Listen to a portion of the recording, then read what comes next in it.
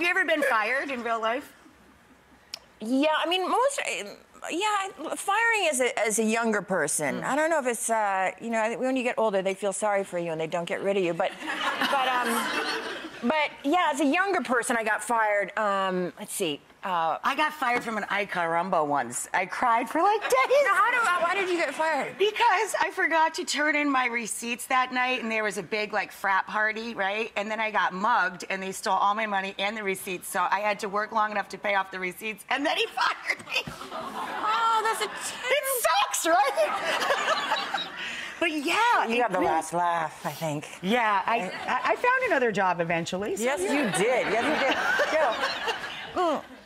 Once I got fired from, it was like a show for MTV. That was like, I don't know, all I know is, I don't even know the name of the show anymore, but the producer fired me through the bathroom door. Like, Shut up. No, I'm not kidding. He came into the ladies' room and fired me through the stall door. And I was like, you know, okay, well, I'll be out. You know, I'll be out.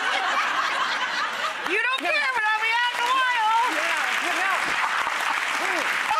No, it's even better than that, though. No, it's even better, because then they told me, you know, then I have to leave. And I was in a costume. Oh, and no, I wasn't in the costume. I was supposed to be in the costume, and they fired me before I was supposed to do this thing. So anyway, they said, you know, Jennifer, you can just, you know, go out that door. We're going to escort you out. So I'm walking along down the hallway, and the other producer didn't know I had just been fired. And so he's coming out of the way, and he goes, Jennifer, you need to get in your outfit. We're going in like 2 minutes. And I go, no, I don't think we can, because I just got fired. And he goes, oh, well, take care.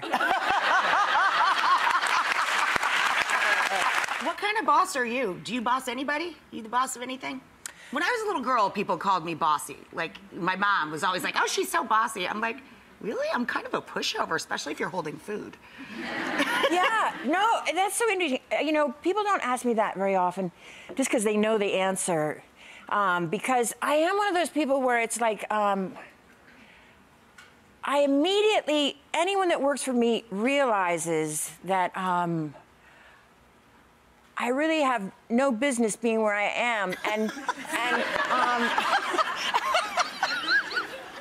so they, you know what I mean? Like they immediately sort of go like, oh, you don't know what's going on at all.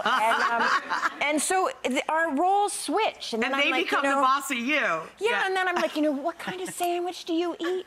You know, what kind of, oh, all right, I'm heading to Starbucks. What's the drink again? You know, it all reverses. And it is because, first of all, I'm not very good technically on the phone and all that, you know, so they can tell, like, I don't, you know what I mean? So it's just, you know, the smarter person wins. And it doesn't matter if you're paying them. It doesn't really matter. It doesn't really matter. No, and yeah, I mean, I have to.